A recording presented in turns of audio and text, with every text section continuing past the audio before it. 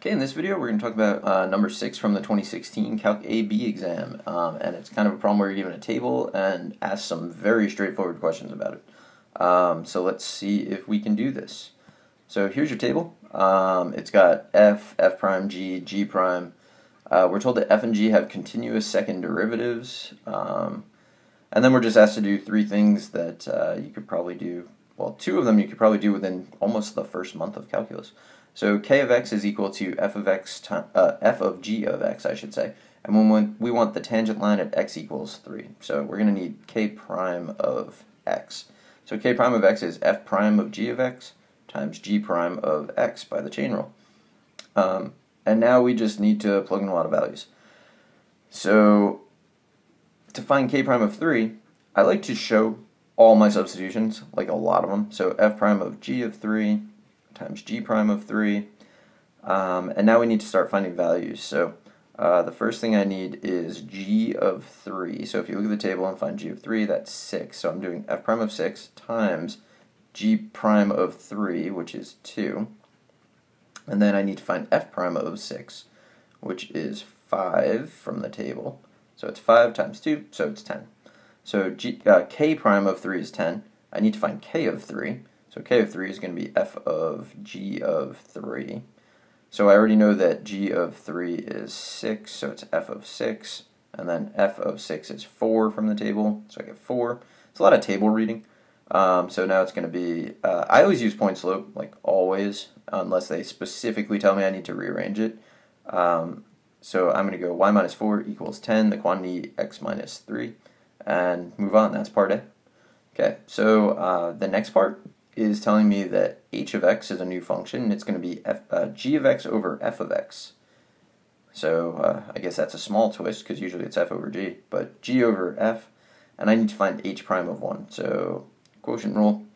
So it's going to be bottom derivative of the top minus top derivative of the bottom, and then all over the bottom squared. Alright, and now we're going to pick a lot of things out of this table here. H prime of 1 is f of 1, which is negative 6. G prime of 1, which is 8. Minus g of 1, which is 2. That row's getting a lot of use here. F prime of 1, which is 3. And then all over negative 6 squared. And if we simplify that, we get negative 54 over 36, which is negative 3 halves, and that's the answer to that question. Let's move on to part C. So in part C, we're told to evaluate the integral from 1 to 3 of f double prime of 2x dx. So this is really just a u-substitution combined with fundamental theorem question. So I feel like the obvious choice is u equals 2x. Hopefully you also felt that way. Which means that du is 2 dx, but specifically 1/2 du is equal to dx. So I can sub in for dx, I can sub in for 2x, and then I need to change the 1 and the 3 to u values. So if x is 1, then u is 2, and if x is 3, then u is 6. So I can rewrite the entire integral now to be, the integral from 1 to 3 of f double prime of 2x dx is 1/2 the integral from 2 to 6 of f double prime of u du. Okay, so not bad. And then the integral of f double prime of u is just going to be f of u, so it's 1/2 f prime of u. So the integral of f, I don't know what I said. The integral of f double prime is f prime. So f prime of u, and then from 2 to 6. So that's 1/2 the quantity f prime of 6. So you see I'm writing out a lot of steps because I feel like that really helps me avoid making some kind of dumb mistake, and I don't really want to make those.